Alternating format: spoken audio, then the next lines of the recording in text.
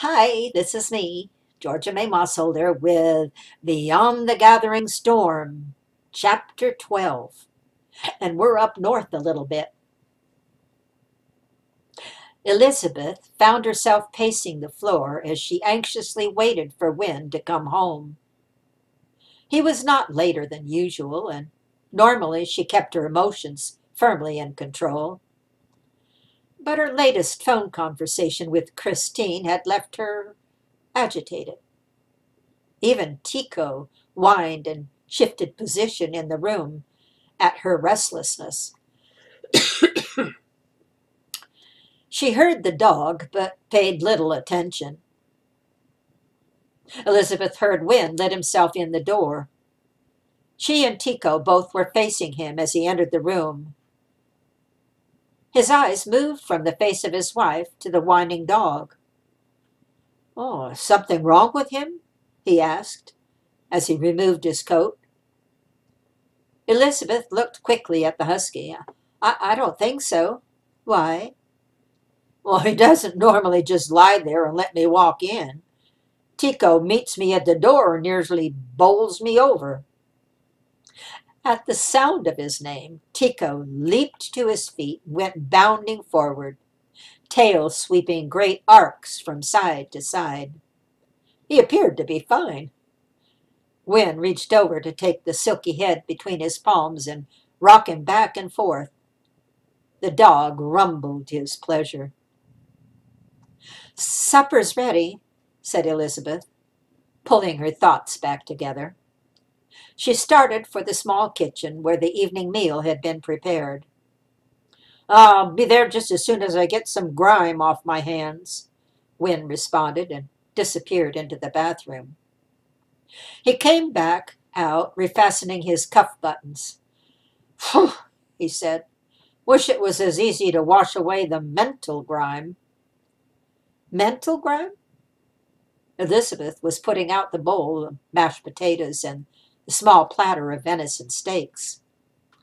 She went back for the carrots as Wynne continued his comments. "Well, some days one has no choice but to deal with society's filth." "And this was one of those days?" she asked over her shoulder. He nodded. "Our world isn't getting any better or cleaner, Elizabeth. I don't know how people can treat one another the way they do, or themselves for that matter." She did not ask questions. She wasn't sure she wanted to hear the answers. "I talked to Chrissy," she said instead. She saw she had his immediate attention. "Well, how are things?" "I gather she's still very involved with that young man, though she didn't say so directly." I thought he was away at university." "Oh, he is. But they corresponded. Well, she corresponds. He phones. She's always antsy when I call, since he might be trying to get the line. She quite cut me off today.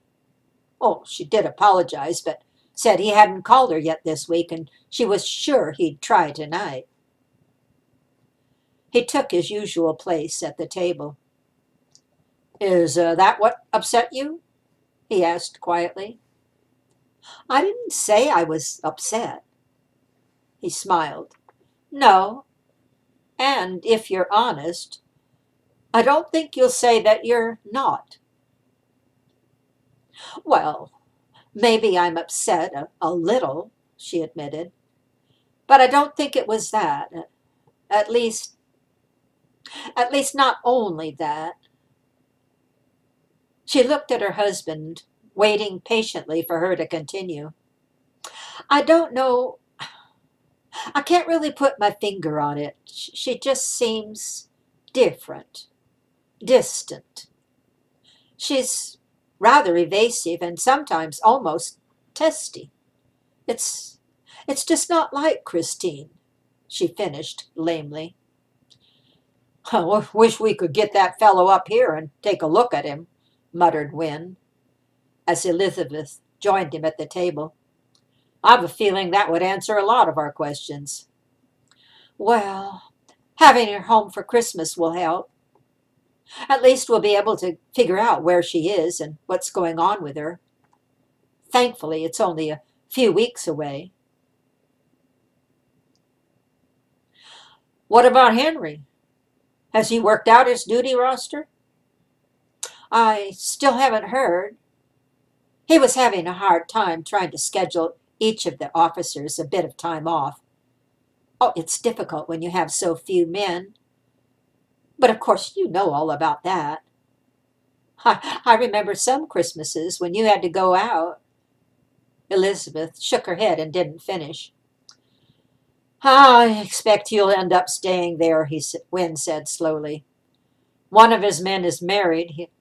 He'll need time with his family. The other young officer won't be able to take all the shifts alone.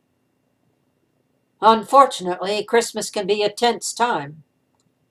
Lots of people celebrate too much. Not too much, just in the wrong way, corrected Elizabeth soberly. They now joined hands, and Wynne led them in the evening table grace. Elizabeth passed the meat platter, a sigh escaping her lips.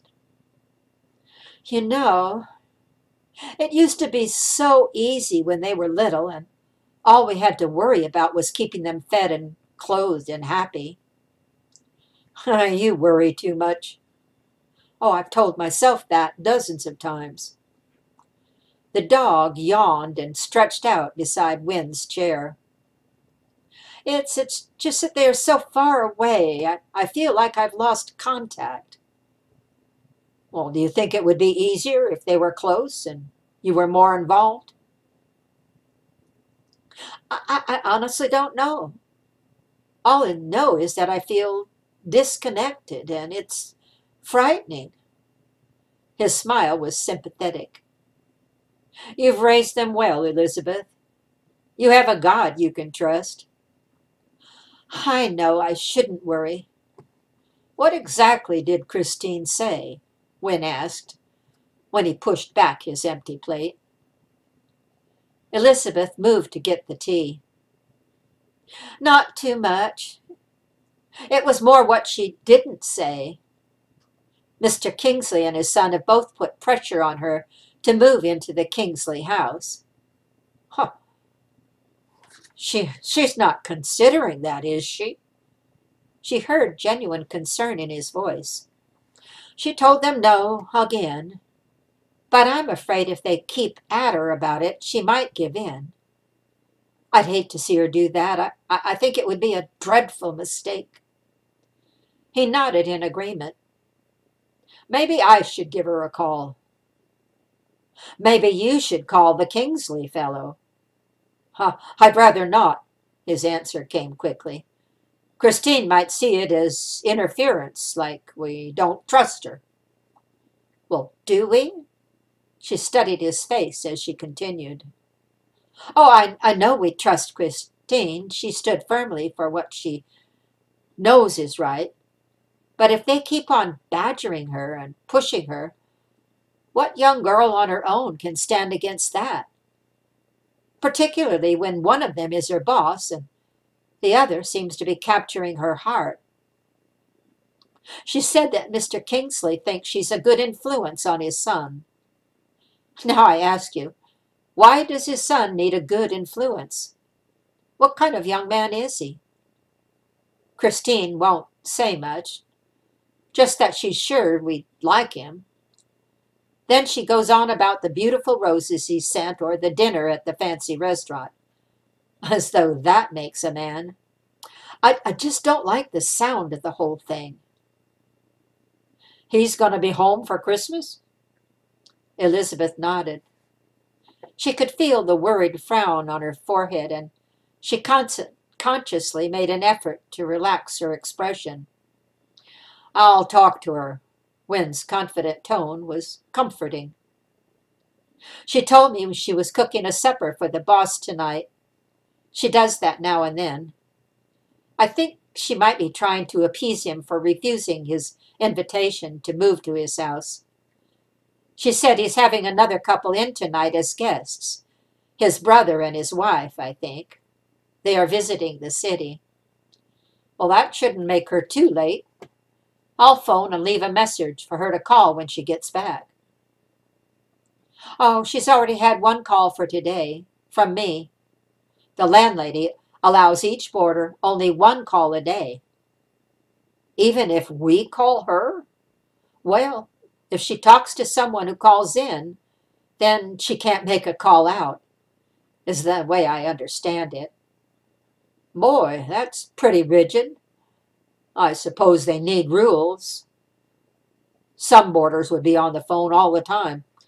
Well, I'm going to give it a try anyway. Mrs. Green, is it? Elizabeth nodded, but she felt so frustrated with his feeling of being cut off from her children. It was well after 9 when the return call came from Christine. She sounded nervous. Is something wrong? Was her first question to Win. Wrong? No, I just wanted... Oh, thank the Lord, she exclaimed. I was afraid something had happened, especially since I already talked with Mother earlier. Oh, I'm sorry. I certainly didn't mean to frighten you. And I didn't really expect you to call back tonight. Your mother said you already had your call for today. Well, I thought it might be an emergency, so Mrs. Green... I'm sorry, Win said again. It's just, you never call twice in one day. I didn't get to talk with you earlier when your mother did. I thought it was my turn. Win decided to change the subject. Your mother said you were playing chef again. How did it go? Fine, answered Christine, but her voice still sounded shaky. He was truly sorry for giving her such a start. He quickly realized this call probably would do little to alleviate their concerns. She was far too emotionally wrought to express her other feelings. Tell me about it. Oh, I only have 5 minutes. You're right. Don't bother telling me about the meal. Tell me about you. How's everything going? Fine. You still like your job? Most days. And other days? Well, it gets a little hectic at times, especially at month's end when everybody wants everything right now. Then we get behind in the filing, and some get a little testy as we try to catch up. I wish I had someone to do my filing, he chuckled. Dad, you have no idea what filing is, she exclaimed. With 8 typists constantly spewing out sheaves of paper, it can bury a desk in a day. He laughed outright. She was sounding much more like herself. Do you have to do it all? No, we each do our own. Well, then why the fuss? Well, everybody wants the file drawers at the same time. We practically pushed for them. It's like a bunch of moose at a wallow. He laughed again. She doesn't sound so bad, he was mentally assessing. I think her mother is overly concerned. So how's the young man? You mean Boyd? Yes, Boyd. Fine. Now her voice had taken a different tone. Mother said you were waiting to hear from him. Did he call? Oh, we called him from Mr. Kingsley's. And everything is going well at university? Fine. Good. My time is almost up. I know, it passes too quickly. At least we'll be able to catch up on everything when you come home for Christmas. There was a pause. For a minute, Wynne thought Mrs. Green had cut them off. Yes, well, we need to talk about that. Her voice finally came back across the wires. I may not make it home after all. Boyd has asked that I stay, and I've been thinking I'd kind of like to give them Christmas this year. I mean a real one. They haven't had one, you know, since his mother died, and he can't even remember that. It's sad. But I have to go. We'll talk about it later. Love you, Dad. Bye. He managed a love you too before the phone clicked, then hummed. Mutely, he stood with the receiver in his hand. He wished he hadn't called. How could he tell Elizabeth that their daughter might not be coming home for Christmas either? The next day, the post brought a letter from Henry. As difficult as it was to wait, Elizabeth put it up on the small shelf by the radio until Wynne returned home for the noon meal. He was hardly in the door before she told him of it. "Well, what did he say? Will he be home?" "I waited for you." "You should have gone ahead." "We don't get many letters from the children. I thought we should share it." Wynne nodded and smiled and gave her a hug. "Should we wait until after we've eaten?" he asked, his voice teasing. But she was already on her way to get the envelope. Elizabeth slid it open carefully and read aloud. "Dear Dad and Mom, I've been putting off getting in touch until I had things worked out here. Regretfully, I will be unable to get home for Christmas. It's too far to travel for such a short time. There are just the three of us, and Rogers needs some family time, and Larry hasn't had much experience. So I figured I'd better stay in place. I sure will miss you. Otherwise, things are going quite well here. I'm beginning to feel at home in the church. I wish it were possible for me to attend every Sunday. It's hard to get involved when one is there only now and then. I did start sort of a boys' club, though, for 8 to 12-year-olds. We don't do anything too exciting. Just go on hikes and fish a bit, etc. They seem to think it's great, though. It reminds me of your Sunday school group, Dad. The boys want an honest-to-goodness camping trip in the spring. I promised them I'd think about it. Rogers did put me in touch with a real estate agent who finally managed to find a little place for me. It's not much, only a couple of rather shabby little rooms, but it does have a stove and I can make my own meals. I still go down to Jessie's with the fellows now and then, but at least my poor stomach is getting a break. I've had some more Sunday dinner invitations, and believe me, they are greatly appreciated, at least most of the time. I've been in a few houses where the woman couldn't cook worth a nickel, and a few others where the daughter was a bit too forward. But all in all, I've welcomed the change from what Jessie or I can scrape up. I was wondering, Dad, if you've been able to get any of that root for arthritis that we talked about. Poor Mr. Martin seems a little worse each time I see him. It's sad because he's really not that old. Trust you are both keeping well. You are in my daily prayers. With my love, Henry." Elizabeth folded the letter slowly. She thought she had prepared herself for the possibility that Henry would not be able to make it home, but it did not seem to have lessened the keen disappointment she was feeling.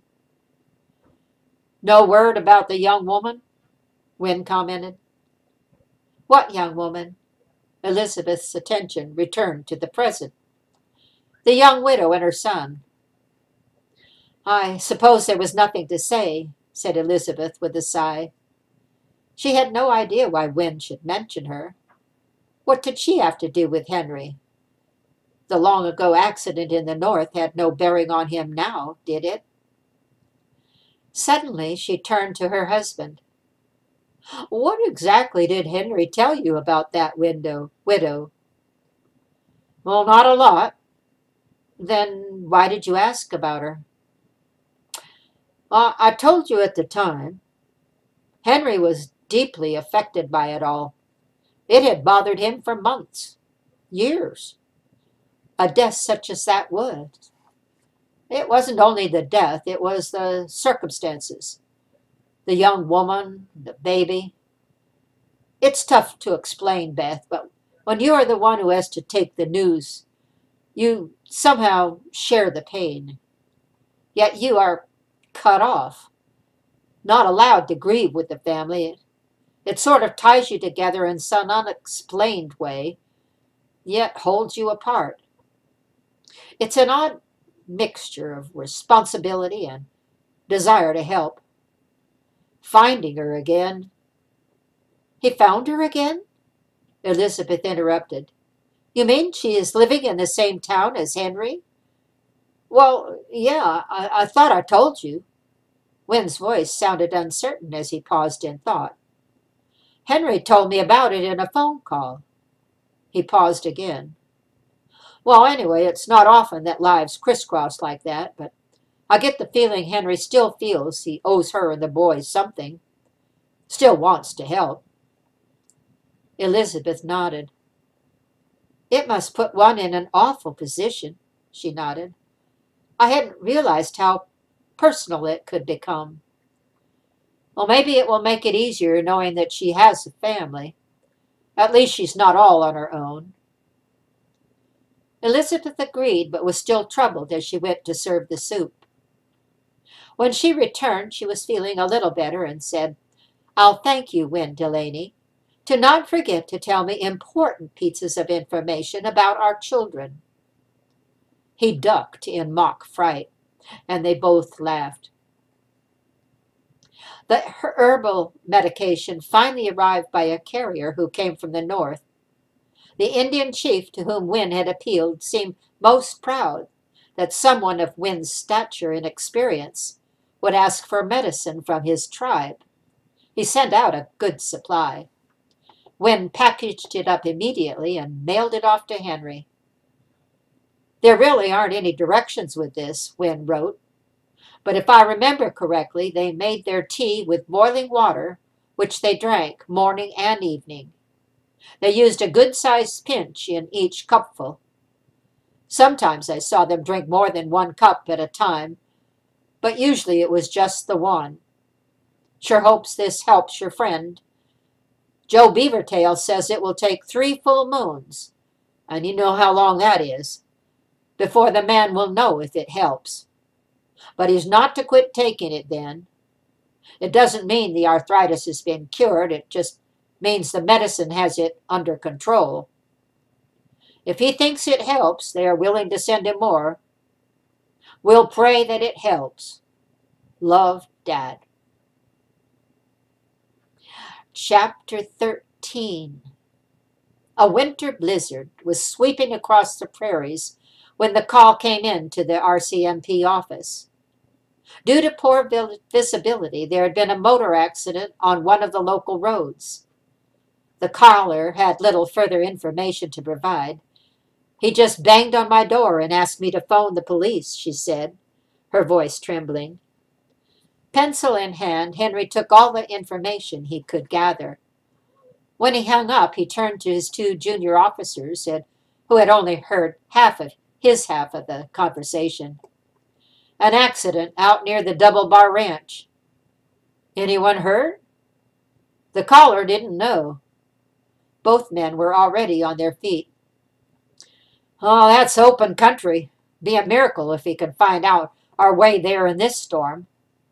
Well, we've got to try. All 3 reached for winter jackets and fur hats.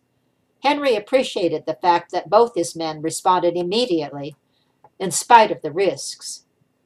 Someone needs to stay here in case we're needed, he said. Now, Larray, that's been your patrol area. You come with me. It was pitch black, and the snow was driving hard. As they left the town, they found themselves guessing as to where the road was. It was even worse when they reached open country. This is when I think the force should never given up their horses, noted Larray. Henry had to agree. What we really need is my dog team, he responded. Dog team? Yeah. What did you do with yours? No one told me I knew I'd need one here on the prairie. I left the team with the Hudson Bay trader at my last posting. They were talking to try to cover some of the tension they felt. Someone was out there in that storm who needed their assistance. Would they make it? It was a sobering thought. This isn't going to work, said Larray, staring out into the whirling whiteness. I can't even see the trees on the side of the road. Henry fought grimly to keep the slow-moving vehicle on the track. He felt blinded and disoriented. The swirling snow swept across the windscreen in mesmerizing fury. What do you remember from this road, Larray? Anything? It's about 11 miles to the ranch. You need to swing off to the left about 1.25 miles from town, and there's a coulee about a half a mile further and a bridge, wooden, over the creek. There are some scrub willows along the road for about half a mile, and then it's wide open. Wind sweeps through there like wasn't even a cactus to slow it down. Any fences? A few, yeah. Lazy 8 has some fence lines. So does that little farm that sits up against the butte. Then the Double Bar has fences around part of their property, not all of it. Altogether, they ranch about 3 sections, I think. Never really figured it out. Any steep hills or ditches? There's a couple of good dips. Straight edge on one of them. You don't want to mess with it. How far? It's a few miles from the farm site. Any buildings where we might catch a light? Windows? Anything? Usually, yeah, but I don't know in this soup. Be a miracle if anything shows up. I'd roll down the window and stick my head out, see if I can catch any glimpses of the ditch. Watch for anything that might give us a landmark. Larray leaned out as far as he could. The heavy switch of the wiper, laboring against the snow with the howling wind through Wynn's open window, limited their conversation. You sure we shouldn't be walking? Larray asked after a while. I can't see a thing out here. Snowshoes. Wish I had my snowshoes. Snowshoes wouldn't show you the way. Henry clamped his jaw tight and fought the car against the wind. Hey, slow down, called Larray. I think this might be our corner. Henry wondered how they could possibly go any slower. It is, yeah, I see the corner post. You gotta make a turn to your left. Easy, easy. Not quite yet. Now. Turn it easy. A little more. I think we made it. Larray ducked back in. That's the first hurdle, he said, sounding excited. Now, if we could just follow this road. They crawled along, mile after mile. The storm did not slacken, and the snow on the road increased. Henry felt the car slipping sideways and fought for control. Ahead loomed the worst part of the road, and they were already fighting just to stay on it. Larray, Henry said, you ever done any praying? Not since I was a kid. I let my mother do the praying for me, sir. I think it might be wise for us both to do some now, he said, not in idle jest. They found themselves in the ditch. Uh-oh, I think we've done it, called Larray. We're awfully close to some fence posts here. He climbed out and put his shoulder to the back of the car as Henry fought to get the car back up on the road. They both breathed a sigh of relief when the wheels were able to respond. You see anything you recognize? Henry asked, as Larray climbed back inside. I hardly know what to look for. You lose all sense of distance in this white whirl, he answered, shaking the snow out of his face. Would it be faster if I ran along in front? Oh, I appreciate your offer, but let's just hang on for as long as we can. The wind would be pretty hard to buck, and I wouldn't want to take a chance on losing sight of you. Well, I don't want to drop over that edge, he warned. Are we getting close? I've lost all track, he said, swearing softly. Sorry, boss, about the language, but I have no idea where we are. By some miracle, The car clung to the road as they struggled onward against the storm. More than once Henry breathed an earnest prayer. They would be of no help to the accident victims if they ended up in one themselves.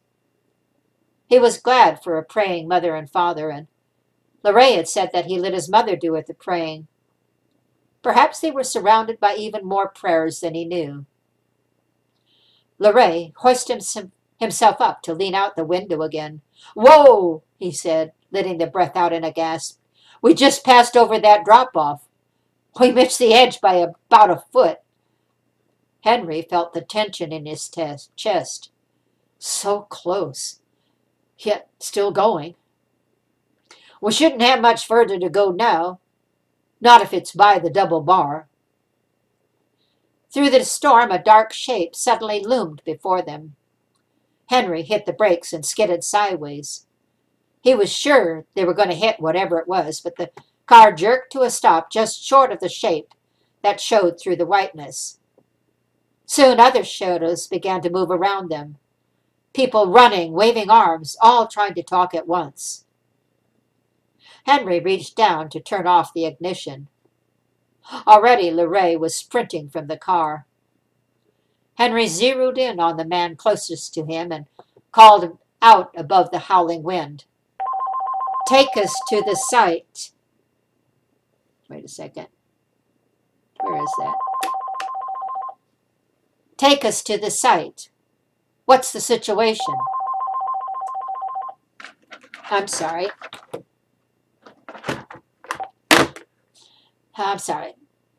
"What's the situation?" "This way," the fellow called back. "Over here." Two trucks had collided in the storm. One had been sent reeling into the ditch and landed on its side. The other, though upright, was the most damaged. Henry winced. Certainly there were injuries. How would they ever get them to a hospital? "How many people?" he asked, as he closely followed the man who led the way. "3. A couple of young cowboys from the truck in the ditch, and a farmer in the others." Henry was glad no women or children were involved. "Anyone badly hurt?" "Oh, could have been worse. One guy has some pretty bad head cuts. He's up walking around, couldn't keep him down. I think the farmer has a broken leg. We laid him in the back of that truck and pulled a tarp over him. Got 'em both over there. The other fellow, I don't know. He keeps saying his head hurts. That's all I can get from him. My son here and me heard this crash all the way to the barn where we were tending stock. Came on down to check it out." "You're the one who phoned for help?" "No, I sent my boy over to the neighbors. We don't have a phone." They had reached the truck where the man was lying under the tarp. Henry heard him groan before they even reached him.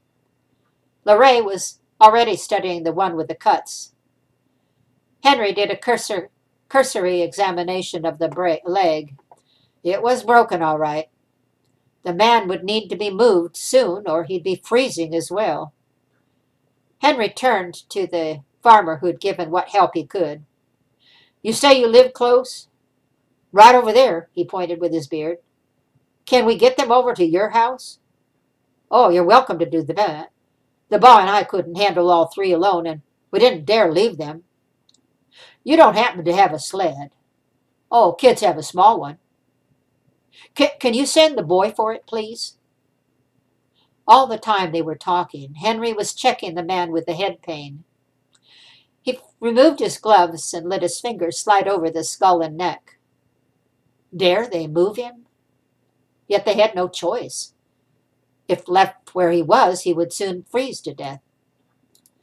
He spoke to both men now. "Just hang on. We're going to get you out of here and get you where it's warm." He took off his heavy jacket and wrapped it around the man's upper body. The wind bit and tore at his shirt. Even Henry's heavy underwear could not hold the cold at bay. Larray was at his elbow. "Don't think the guy's cuts are serious. Don't seem to be too deep." "Oh, he bled a lot, but head cuts always do." At least he can still walk. He should be thankful for that. Well, so should we, said Henry, his voice low. We've got to somehow get these two over to the farmhouse on a kid's sled. They managed it. It wasn't easy, but they did it, one at a time through the storm. The boy, who turned out to be a strapping young lad whom Henry had seen in town on a few occasions, did the pulling. Henry walked beside the most seriously injured man, trying to ease the bumps and jolts as best he could. Larray stayed with the other fellow until the sled returned. They would all be glad to get in out of the wind. The house was small, but the woman who met them at the door put everything she had at their disposal.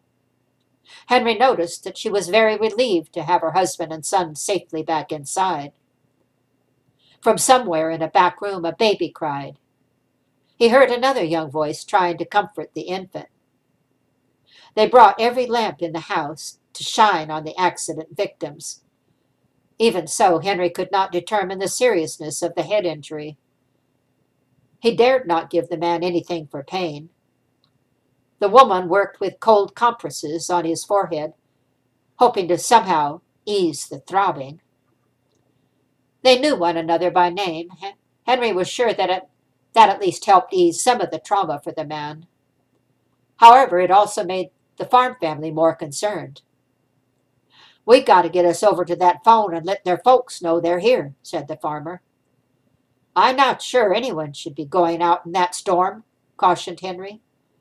The woman looked at her husband, eyes pleading with him to heed the warning. All right, old Barney, he's got a nose like a bloodhound.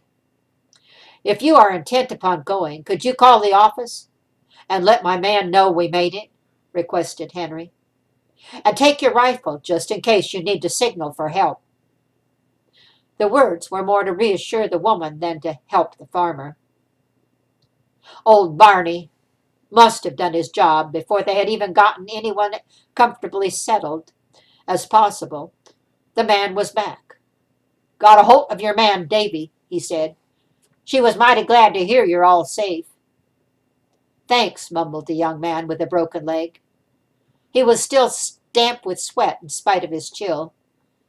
Henry had needed to straighten the leg and bind it as best he could. Now the woman was busy spooning warm soup into the lanky lad. It was the other man who most concerned Henry. He needed a doctor, but to try to get one out in the storm would be foolhardy. Henry prayed the storm would blow itself out before it was too late. He accepted a cup of the hot coffee the older girl was passing around to the huddled group and lowered himself to the floor, his back up against the wall. He looked across the room at Larray. The young fellow was going to make a great Mountie. He had handled himself well under pressure. Henry was proud to have him as a member of his detachment. No one in the house that night got much sleep.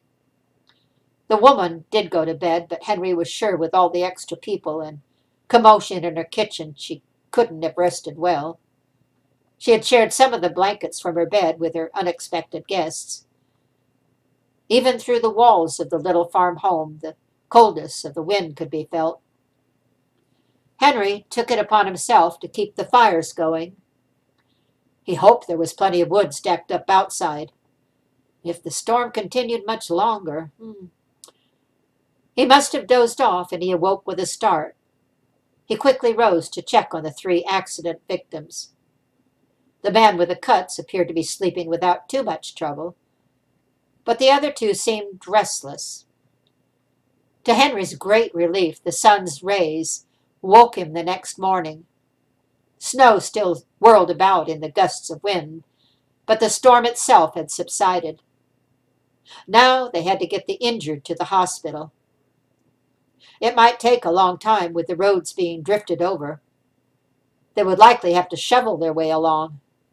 He hoped everyone would be able to stand the trip. The farmer and his son went with them, shovels in hand, to dig out the police vehicle. With 4 of them, it didn't take too long to clear a path, but the motor that had sat out in the storm refused to start. "I've got a good team and a sleigh," offered their host. Henry nodded. It would be slow, far too slow, but at least it might get them to where they could find other help. The man harnessed the team while Henry prepared the injured for travel. They would be taking two to the hospital. The man with the cuts insisted he would heal up on his own. Henry did not argue for long. The fellow looked much better after the blood was washed from his face. Larray forked hay onto the sleigh to make a bed of sorts. They covered the men with borrowed blankets and spread more hay over the top. If at all possible, they hoped to keep the motionless limbs free of frostbite. They had been on the road for less than an hour when they met a truck. Henry flagged the driver down and explained their situation. He offered to transport the men to the town hospital. The men, hay, and blankets were transferred to the truck bed. The farmer returned on home with his team, carrying words of deep gratitude to his family. They had to shovel their way through drifts a good many times, and Henry was more than glad to see the buildings of the town appear on the horizon. It was an enormous relief to turn the injured over to the doctor's care. They had done what they could. Henry prayed silently that it might be enough. Okay, that's it for today. Chapter 14, I'm going to read the first sentence. "I hear you're going to give us a real Christmas," Mr. Kingsley remarked, as Christine laid a sheaf of papers on his desk. So she's not going home. She's going to cook dinner for Mr. Kingsley and Boyd. Woo-hoo. Another time, another reading. See you soon.